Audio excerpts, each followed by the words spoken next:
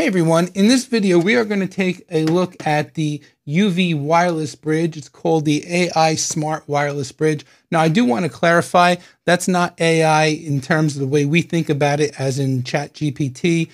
It's more referring to AI as in the fact that it's smart enough to automatically pair with little to no configuration. So we'll get this box open. We'll take a look at what comes inside. We'll also go over some of the feature sets of this device. This is the model CPE688, and it's a 1 gig wireless bridge. So if you're interested in learning more about the UeeVii Wireless Bridge, then stick around. All right, so the first thing I want to cover or address is what is a wireless bridge for those of you that don't know. So we're looking at Draw.io here, and basically I want to diagram this out for you as simply as possible. So let's just try to find some diagrams of a house. We'll use this one right here. We'll make it a little larger like that. Let's just say this was your house. And then out on your property somewhere, you had another building, let's say a detached garage or a barn or maybe a cabana house. So let's go ahead and find another structure. Here, we'll use this one here. And this one's out on your property. Okay, so now you have network in your main house and you want to get your network to extend out to this secondary location. Again, whether it be a barn, a cabana house, whatever the case may be, a detached garage. Well, sometimes you can't physically get a cable to connect between the two. For example, let's take this arrow here. It would be ideal if we can just grab an Ethernet cable off the main network and just run it out to this location. But a lot of times that's not possible without trenching and putting conduit in the ground. So another solution is to actually use wireless networking devices called wireless bridges. So let me get diagrams of, I'm not sure I'm going to find a wireless bridge, but we'll just use the Wi-Fi emblem for now. We'll drag this on here and we'll connect. Let's just assume that this is one side of the wireless bridge. And if we put this on the secondary structure here like that, now we have a connection between structure number one, your house, and structure number two, be it whatever, wirelessly. So think of a wireless bridge as extending the network from the main house out to the secondary structure wirelessly over a wireless connection. Think of it as just using a long Ethernet cable to continue the network out to the secondary structure. All right, looking at UeeVii's website, I want to go over the features with you, but before I do, I just want to thank UeeVii for sending this wireless bridge out to me for my review. Again, this is the model CPE688. Let's take a closer look at its specs. So it operates on a 5.8 gigahertz frequency. It has 1 gig Ethernet ports. It claims to cover 5 kilometers, which translates to a little over 3 miles. And again, that is perfect line of sight. It comes with built-in 14 dBi high gain antennas. It's got passive PoE, and that is 24 volt. It claims to be 1-button pairing, so we're going to test that out shortly. And it says it's designed for outdoor, and I believe it's IP66 rated. That's what the manual says, although printed on the exterior of the box that it came in, it says IP65. But I believe that's just an error. It says IP66 in the manual, and it also shows IP66 as we scroll down here to this chart. Looking at the chart, the price is retail $199.99. It uses the following CPUs, MT7621A and the MT7612. It has DDR3. Again, 5 kilometers, 5.8 gigahertz, non-blocking signal. It has 4 gigabit Ethernet ports, 2 on each device. Again, the 14 dBi dual polarization antenna. It operates on the 802.11ac Wi-Fi protocol, and it claims to have a data rate of 13 megabits per second max. And here again, you could see it's IP66 rated. So again, these are the specs. If you want to check out and learn more about this device on your own, you can go to UeeVii's website at ueevii.com. That's UeeVii.com. Let's go ahead and see what comes inside the box. Inside the box, UeeVii includes 2 wireless bridge units. One will act as a transmitter, the other will act as a receiver.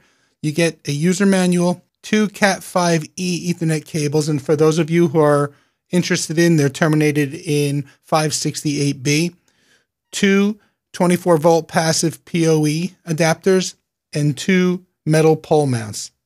Okay, taking a closer look at one of the wireless bridge units, you can see it's got the UeeVii branding on the front. It's 9.5 inches in height, 3 3/4 inches in width. It's made out of plastic, but it's all one molded unit. You could even see that the pole mounting bracket is molded right in on the back. So it is pretty watertight and dust tight. The bottom of the unit on the back, it has the information sticker. The only part of the unit that is removable is this right here, and I'll show you that in a second. Look at the side of the unit. It's got our status indicators. It's got our signal strength, our LAN 2 and LAN 1 indicators, and our power indicator. Let's go ahead and remove the bottom and take a look and see what we have there. So looking from left to right, you have your setup reset button, a LAN 1 port, digital display, an A/B switch, which determines which is the transmitter and which is the receiver. A is the transmitter, B is the receiver. You have the second LAN port, and then finally a 12-volt DC port, which is not included in the box, but UeeVii did include the 2 24-volt PoE adapters. All right, so what I want to do now is get these units fired up for the very first time. I have not done this. I want to take you guys along for the ride. The instructions say it's pretty simple. We're going to follow the instruction manual. Basically, it says get them fired up. It takes about a minute or 2 for them to fire up. And then we're going to use the setup button on each of the 2 units to make sure they're on the same channel. Now, the dip switches are already set out of the box. This one is the transmitter. It's set to A, and this one is the receiver. It is set to B. So without any further ado, let's get this wired up and see what we can do. Okay, so let me get the first unit wired up. I'm not using the supplied cables because I need a little longer length, but I'm going to take the first cable, grab one of the PoE adapters. We're going to plug into the PoE side, and then we're going to take the other side of that cable and plug it into the transmitter into the first LAN port, just like that. And then I'm going to grab a network cable. I'm actually using one of the supplied cables to plug into my switch. I'm going to plug the other end of the network cable into the LAN port on the PoE adapter. And then I'm going to plug that one in and get this unit to fire up. Okay, so that's one. And we're going to take another Ethernet cable, and we are going to do the same thing. We're going to plug into the PoE side and then plug the other side into the LAN 1 port on the receiving unit, and then get this unit plugged in to power and get this one booted up.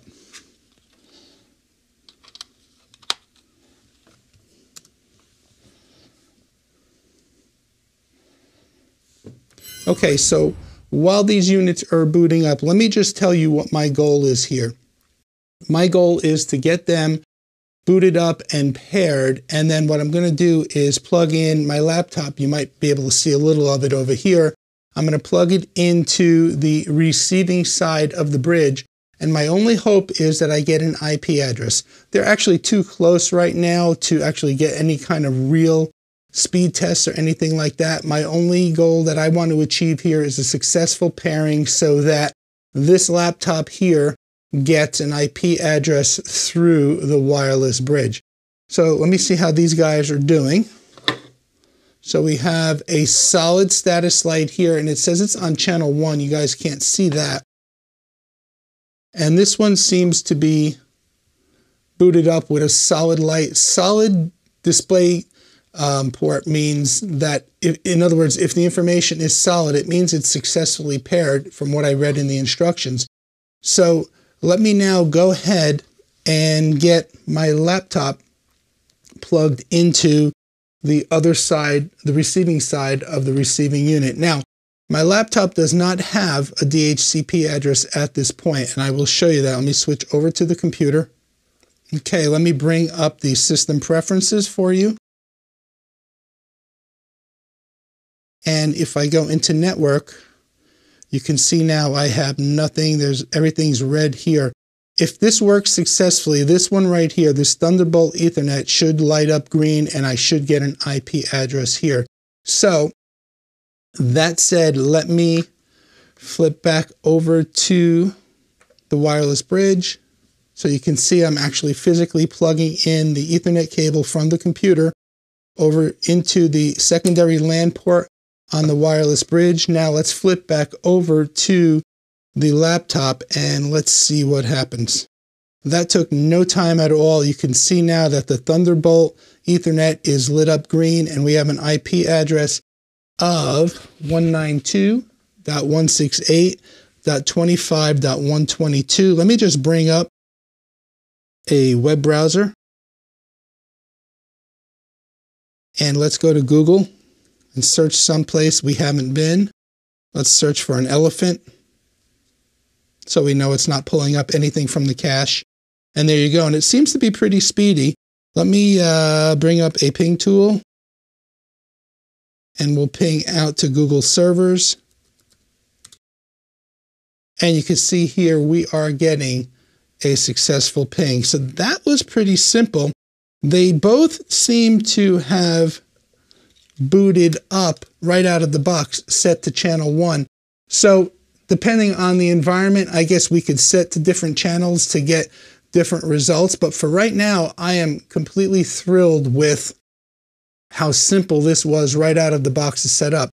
Completely perfect for a home user who doesn't want to get into all the detailed settings of a prosumer to professional point-to-point wireless bridge system. Again, if you are just setting up in your home environment and you need to get out to a detached garage or out to a barn or a cabana pool house, these guys, if they work as advertised, would be a good solution.